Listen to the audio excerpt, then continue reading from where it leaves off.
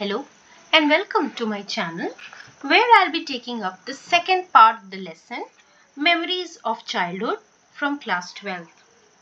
In this part we are going to read about the childhood of Bama, a Dalit girl belonging to Tamil Nadu.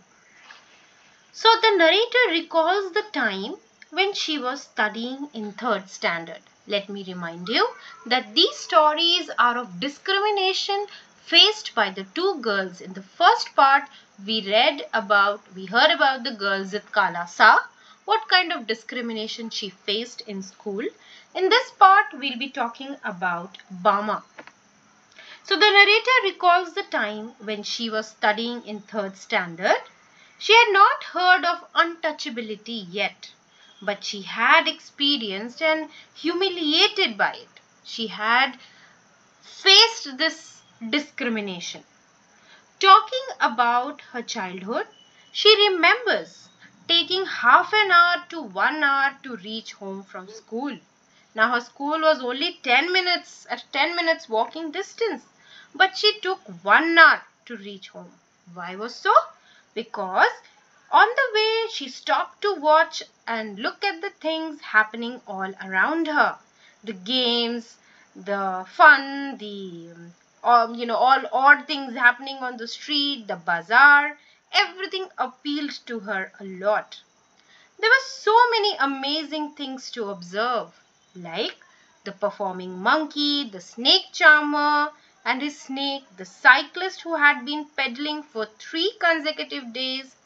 She saw Pongal offering being cooked at Mariata temple, heard speeches by politicians, watched street plays, puppet shows, the cooling of coffee, etc. So there were so many things which, distracted her or didn't let her reach home on time. The market, the narrator noticed, was flooded with seasonal fruits and vegetables, and a number of desserts and snacks being prepared in sweet shop always tempted the narrator. Watching all this coming back from school delayed her. One day, the narrator saw a very strange sight. She saw the landlord seated over a stone ledge, watching her caste people work very hard to separate grain from the straw. The narrator found it humorous that how, cattle were being driven round and round by men for this process. She then saw an elderly man from her village coming from the direction of the bazaar. The big man was carrying a small packet of vadai in such a way that the narrator almost burst out laughing. He held the packet by its string and tried not to touch it. The man went to the landlord, bowed low, offered him the packet of vadais with both hands, and he did not attempt or dare to touch the landlord's food. When the narrator finally reached home, she narrated the story to her elder brother and started laughing that why didn't that man touch the packet? However, her brother did not laugh. He explained to her that people like the landlord considered themselves belonging to upper caste. For them, people like the elderly man, her brother and she herself, others from her community belonged to the lower caste, and they were untouchables in the eyes of the society. To the people of the upper caste, touching an untouchable would mean that the upper caste has become polluted. That is why the elderly man did not hold the packet of vadais. Hearing all this, the narrator was furious. She also heard of an incident which her brother had to face. One day, when his brother was coming back from college, somebody asked him where he lived. The purpose of asking this was to find out to which community her brother belonged to.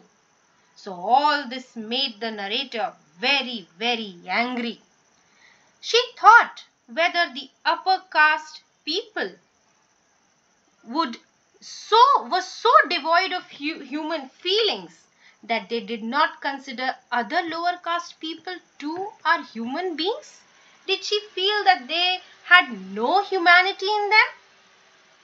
Her brother then advised her that since they were born in this community, the only way they could claim respect and honor was by studying hard and making progress. He told the narrator to learn as much as she could. If she was ahead of everybody in her lesson, everybody would come to her on their own and attach themselves to her. Therefore, it was important for her to work hard and learn. Those words said by her brother made a deep impact on the narrator's mind. She studied with great effort and stood first in class. Since she was a bright student, many people became her friends, just like her brother had said. So I hope you have understood the lesson. Do let me know if you have any doubts. So in this chapter, basically we saw a girl facing discrimination just because she was born to a caste different from the other caste people, and they considered them untouchables, and उसके भाई के हिसाब से एक ही तरीका है बाकी लोगों के नज़रों में इज्जत पाने का, और वो है पढ़ाई करने का. उसके भैया के हिसाब से जो लोग पढ़ लेते हैं लोग उसकी बहुत इज्जत करते हैं. तो ये सुनकर बामा ने बहुत पढ़ाई की और वो एक बहुत ही फेमस राइटर बनी. Thank you and have a nice day.